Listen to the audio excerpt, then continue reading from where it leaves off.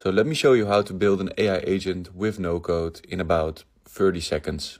So the first thing you have to do is you have to go to the browser n8n.io. You should log in and create a new workflow. And this would look something like this, where you have to add a new step. So we start with clicking on this new first step and we can go to on chat message. When we have set this one up, we have to select the AI agent. So if you click on the plus side and go to advanced AI, go to AI agent. Then you have the module of the AI agent in your workflow. From here we keep the things the same for now. What we have to do here is we have to create a chat model, or we have to add a chat model. In this case we will add OpenAI chat model. From here you have to connect to your OpenAI account with your API key and select the module. So when this is all working, you will see no errors here. From here we have to add a memory because we have to store some things that we set in the past.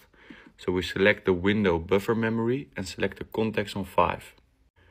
And this is where the magic happens. So we have to create the tools, and this can be anything. For this case, we will do a simple tool like an email. So we go to the plus side and we type in Gmail. So when we have the Gmail tool, we click it on, connect your Google account through this, sign up with Google.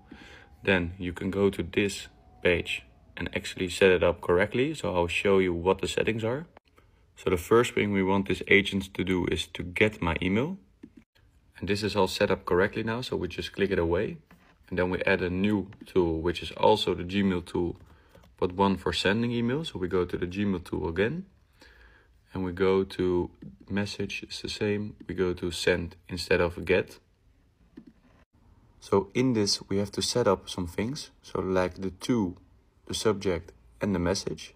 So if you pause this video and type it over, you have the right settings. So we have set up this simple AI agent now, which can actually get my email and send in reply. So what I do now is go to chat and try it. So what I will do here is ask him to read my last email and to send a reply to this person. So we ask this question to him and we see the actual AI agent running like this. It will receive and get my last email and then send an email back. So it just got my email, now it's sending an email back. Oh, I got an error, so we have to look into this. And look at this, I actually got an email back from him.